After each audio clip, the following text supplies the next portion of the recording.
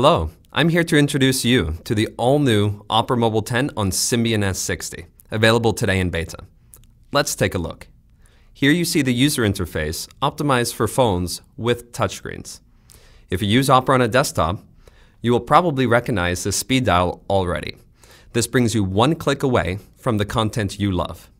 Let's go to the BBC. Once a page has started loading, you'll see an overview. This page looks just like the page would on your PC. You can quickly select the area you are most interested in. You can zoom in, and the text always fits the screen, so it's easy to read.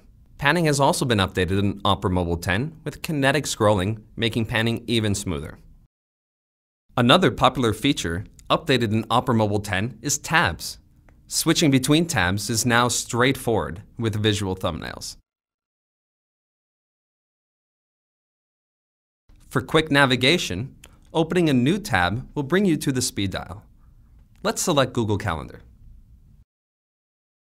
Here's another way we have made the mobile web easier on you and your thumbs. A password manager, so you don't have to enter your login details over and over. We have now already logged in and can see an overview of Google Calendar. What if your device does not have a touchscreen, like this Nokia?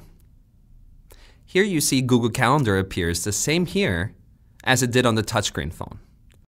Speed matters, which is why Opera focused on making Opera Mobile 10 fast. Opera Mobile 10 uses the latest web engine from Opera Desktop. This basically means what would work in Opera on a desktop computer will also work in Opera Mobile 10, so you can get the web as you know it on your mobile phone. This is just a sneak peek of the new Opera Mobile 10. We are getting ready to share it with the world and would really appreciate your help in testing it.